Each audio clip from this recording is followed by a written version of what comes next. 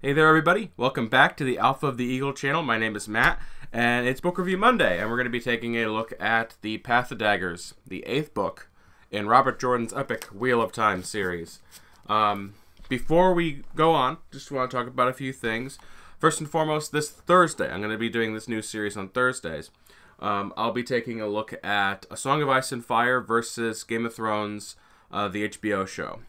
Doing this whole series on kind of like the art of adaptation and things that are justified to remove, things that are not, and kind of like how well did it translate to screen.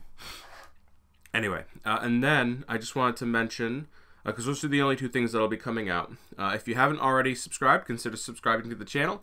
And when you hit that subscribe button, make sure you click the bell icon as well to be notified when things show up.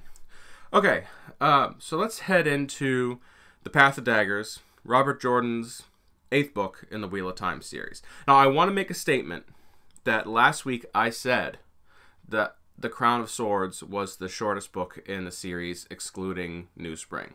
That is not true, and I'd like to correct that. The Path of Daggers, according to word count, is actually the shortest book in the series. And even though it's the shortest book in the series, it didn't feel like it. Anyway, so let's go on. So this was published in 1998, and like I said, shortest book in the series. And it's separated into 4 different storylines here, main storylines. And it kind of picks up almost immediately where the last one left off. Okay, now we're going to start with the story of Elaine, Nynaeve, and Aviendha, which I think I'm still saying wrong. I'll check, but I can't remember if I fixed the way I said that. And it's not in the glossary this time. Anyway, their story, by far to me, was one of the more interesting ones. And there's really not much to it. The 4 storylines that are in this book, there's not much to these storylines. So they're using the Bowl of the Winds. As you remember, the Dark One has this stranglehold of manipulation on the weather of the world, and they're trying to find the Strangreal of the Bowl of the Winds. They're going to use it. They're going to break that hold that the Dark One has over this. Now they use this. It's actually a very interesting scene, and I think it happens almost right away in the book, part of the prologue, I think. And the stranglehold that the Dark One has over the environment is broken.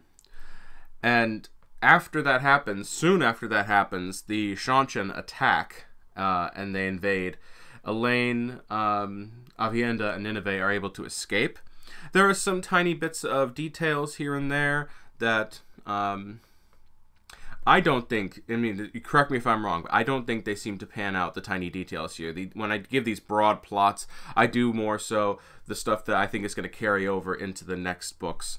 And they escape, and Elaine begins to stake her claim to the throne of Andor. And in fact, she's not, I don't think she's very happy when she hears the rumors that Rand is saving the throne for her. She's like, who does he think he is? Anyway, so that's that. And that is pretty much the end of Elaine's story. And I call it Elaine's story because she does kind of feature the most in there. And you see a lot of the chapters through her point of view as far as her character goes. Now we're going to go over to Perrin. Perrin, a character that I've had problems with in the past, actually has, to me, grown in this story as far as interest. And so I'm looking over here because my notes are over here, by the way. But he moves to Geldon. I think I'm pronouncing that correctly. He wants to halt a guy named Massima Dagar. And I think that's also pronounced correctly, but let me check. This is the Prophet of the Dragon. He's shown up in other books, and he's kind of really where an idea of a fanatical religion comes in to the Wheel of Time. He showed up in book 5, talking to Nynaeve and Elaine. Yes, that was book 5. And you just got a little taste of who he is. And even though he's this religious fanatic in Fires to Heaven, he kind of swears quite a bit. Oh, swears in Wheel of Time sense. And Nynaeve keeps telling him, you know, watch your language. Anyway, they're trying to halt him because he has this force of people it's kind of threatening, and he wants to see the dragon. So Perrin moves to halt him, and on his way he rescues Queen Morghese, who was deposed in book 4. She's deposed in book 4, or book 5, sorry. It's one of the two. All these books start to mesh after a while. And she's in disguise along with her aides, and Linny, her aide there. And as Perrin goes on, he gains the allegiance from Aleandre. I'm sure I'm pronouncing that incorrectly. That's the Queen of Geldon, and she joins in the force that Perrin has. As time goes on, Fail, after being separated from Perrin for a little bit, is captured by the Shaido Aiel, and that's really kind of where the Perrin story leaves off. Edwin's story is real short. She really just uses her power as the Emerald Seat to manipulate the Rebel Tower to give her more control before they head on to the siege of Tar Valon. This idea of the Rebel Tower is still happening. This started in book 4, and she's being fed a lot of information from her predecessor, whose name is escaping me. I should have written it down. Suyan Sanche. That's it. So she gains more control. Rand's story is pretty much what I would consider to be the war story of this book. He attempts to repel a Sharanchan invasion After many pushes and pulls, it's very much a tug-of-war type feel. He has to pull back. He is wielding Kalendor at this time, and it forces basically a stalemate. And when he returns to Caerhine, he's attacked by traitors, the Ashaman traitors, mainly led by Dashiva, I believe. And throughout this whole book, Mat is absent. He is absent. He was grievously wounded at the end of book 7, something I forgot to mention in last week's video. I'm sorry about that. And he is absent from this one. So this is the shortest book, so I'm going to have a shorter video today because there's not much to say. I'm going to be honest with you, this one kind of bored me. Even though there's these intense, interesting battle sequences, this addition to Wheel of Time really kind of bored me. And I was researching this on Goodreads, and I see a lot of divisiveness through this book. We talked about divisiveness with Sword of Truth a lot. We have never really talked about it in Wheel of Time, and that's because there really isn't that much divisiveness in Wheel of Time as far as the quality of the books. There are people who don't like them, but they're usually outweighed by the enormous amount of people who love them. However, Path of Daggers, as I've looked on Goodreads, I can definitely tell you there's a lot of people who do not like this book.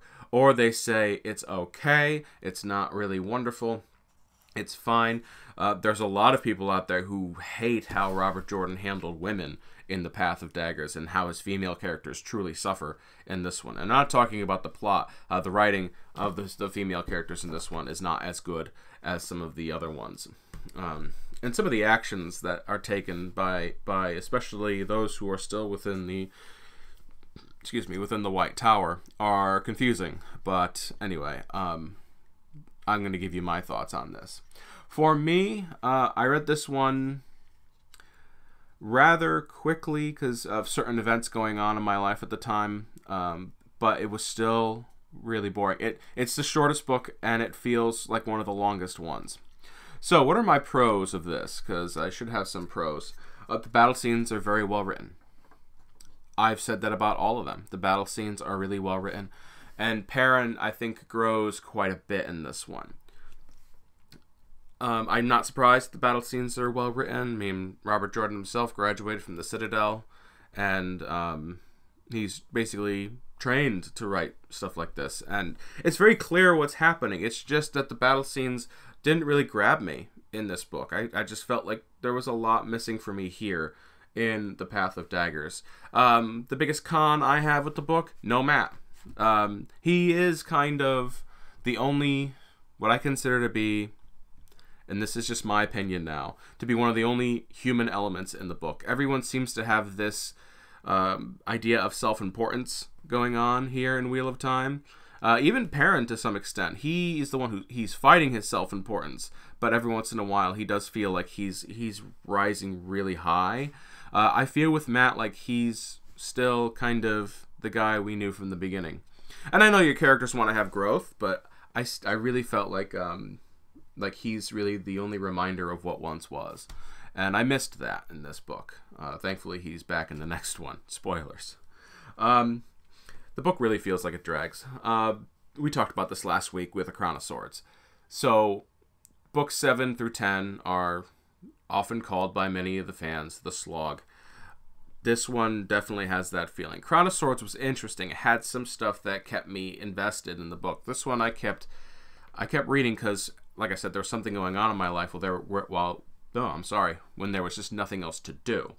So, and it dragged. I was forcing myself to read through the chapters. And yet, to me, there's not enough important going on in this book. This book feels like it has no plot. The plot is Rand is trying to push back a Shanshan invasion. Okay, but it also feels like some of the other stuff is just moving you from point A to point B. We talked about this with Sword of Truth, how some books feel like it's just getting you to the conclusion. I feel like that way with Shadow Rising, though there were some very important things that happened in the Shadow Rising. Here, it's really, this just feels like a traveling book. And what I mean by that is, this book could be summed up in a prologue. And speaking of prologues, let's just talk about something. I don't understand the reason to have a prologue that lasts, I'm getting to the table of contents, 100 pages in the following books. I think this is the last book to have a short prologue. This one was a prologue of 30 pages.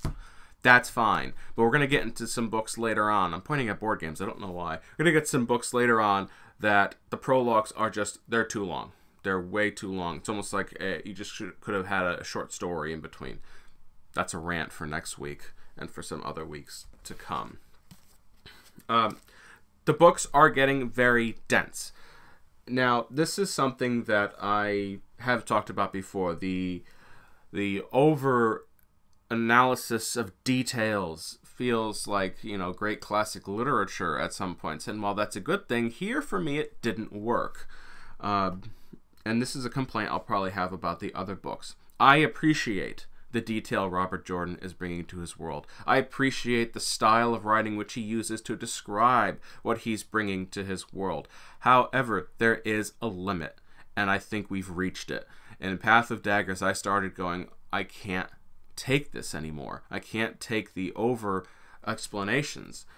Granted, I have this very specific view of how the world operates and looks. But what I'm missing is plot. And what I have to say is I also don't appreciate a conversation starting, 3 paragraphs of description of the room and place they're in, and then the conversation beginning again later. I appreciate the description. Please do it before the conversation starts. Because by the time you pick up the conversation again, I've forgotten where we were. And I did not care for it. It's something that happens in the rest of the series that Jordan writes. And I'm saying that because I have not yet gotten to the Sanderson books. Overall, I was bored with Path of Daggers. Every series has a kind of a decline. Everyone. I've talked about this with Sword of Truth. Had some really big duds in there. For me, Path of Daggers was slow. It was a slog. And there wasn't enough happening in here to merit a book, in my opinion. Now, if you love this book, fantastic. I'm very happy that you enjoy it, because I would never tell you, wow, your taste sucks. No, I'm not going to say that. My opinion, however, was this one could have been a prologue.